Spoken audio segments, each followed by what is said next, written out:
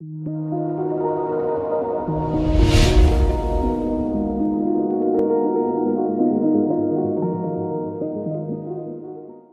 guys, welcome to my channel Python Educare.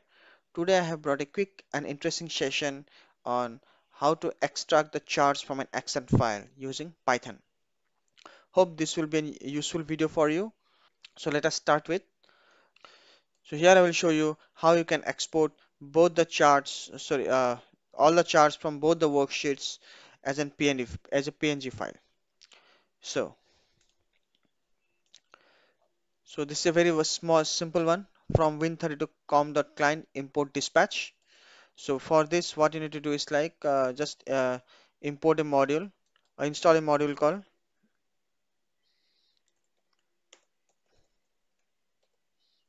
pip install pywin32. So this is the module you need to install. Once you install with this, then just write from win32.climb import dispatch. And this is nothing but I have just defined a function that's chart2. So I have defined a variable app equal to dispatch the Excel application, then the file name. So the file name, like, just give the entire path, don't just give the relative path. So where my result.xlx file is available. So this is the path where my xlx file is available. Next, workbook equal to app.workbooks.open, file name equal to workbook file name. So this is what it is opening. Next, app.display alerts equal to false. So normally, like, sometimes it whenever the workbook opens, it will show some display alerts, right? So I just don't want that to get displayed. So for that reason, I just put it false. Now I equal to 1. So I'm defining a variable I which value with 1. So for sheet in workbook.worksheets, for chart object in sheet.chart object. So like for sheet in workbook, so whatever the worksheets we have and all the sheets, it will loop and it will look for the chart object. So for chart object in sheet.chart objects, if it any available, then print sheet.name and the chart object name. So particular sheet name and the chart object name. Then what it needs to do is, like, it will export it. Chart object dot chart dot export.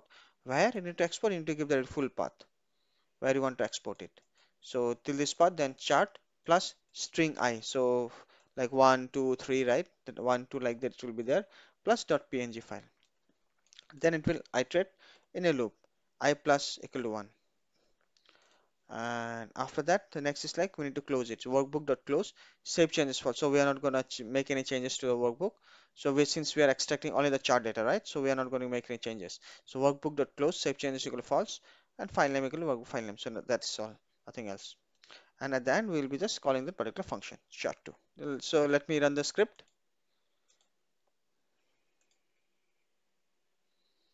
So sheet 1 chart 1, sheet 1 chart 2, and sheet 2 chart 1. So similar, it's same thing. Okay.